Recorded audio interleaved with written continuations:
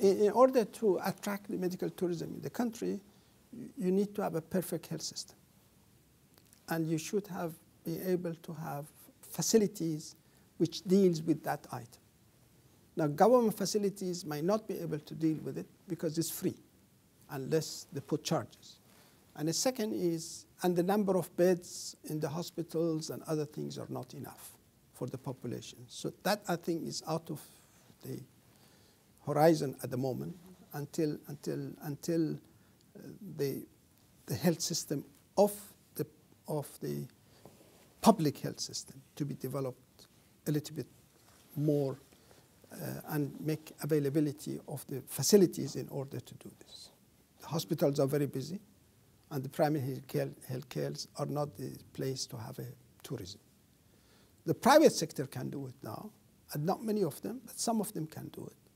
And I'm not quite sure if that thinking is already going on in the private sector or not, because they already have enough people from Kuwait who is going to them. But eventually, in the long run, it is possible.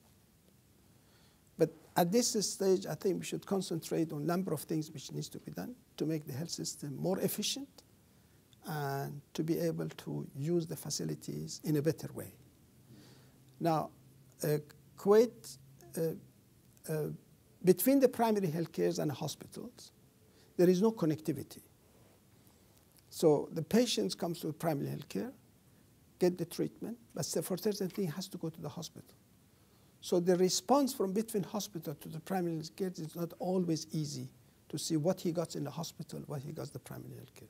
What is needed to be done is a network of the electronically which connects all the primary health cares to the general hospital to start with. And we have done that.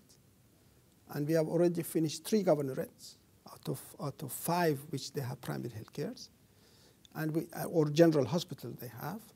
And we are working on the 4th governorate, which is Ahmadi governorate now, which will be done finished by beginning of February. And beyond that is 1 more left, which will do it by before the end of March of this year. That means the whole Kuwait is on one network.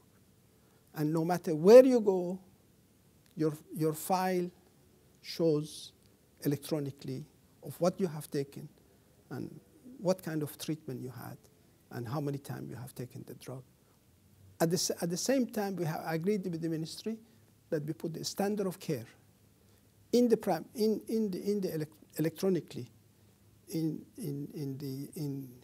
the system, where it will help the doctor to make the decision of, for that condition, what kind of drug to be given.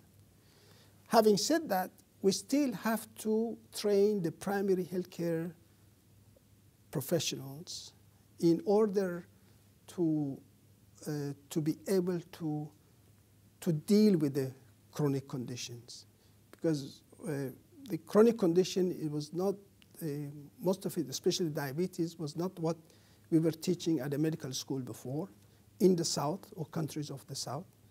And so the knowledge of how to do this, especially right now, is not as that level. So we are we have planned to retrain the primary healthcare professionals or health system group, and in order to be able for them to come to certain level of the knowledge that they can deal with the diabetes. We are talking about 500, and we are doing this with the University of Dundee in Scotland. And our electronic health record also is what we are providing in the collaboration with University of Dundee in Scotland and also with Harvard Group in Boston. So we will have the knowledge of the other institutions with us in order to move this to a different level. And I think for that we're going to be very unique in the region. We're going to be very unique in the world of what we do. Between the standard and between the standards we are putting in, between the way the package of dealing with a patient, or I say individuals, is very different. It has got basically under this house here, in here, that it is the tertiary, not the first, not primary, not secondary, but tertiary, which is knowledge-based institution. We are able to give the person who is coming, the patient who is coming to us, the total package between education, between research we do with him, and between the clinical support, which includes everything. Under this umbrella, you can do everything. We have even a walking track, swimming pool, exercise place to show them how to do change the lifestyle. And we also have the cooking class, for example, for healthy cooking. And we have a lot of training for the public, whether diabetic or not, because there is, on the public, on the individual, is a responsibility of their health, which they need to apply it. It's no good to eat so much, and then you get the diabetes early, and you don't know what to do with it.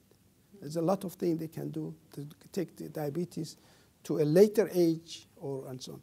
Plus, we have a genome center here, where we look at the relation between genes and the diseases.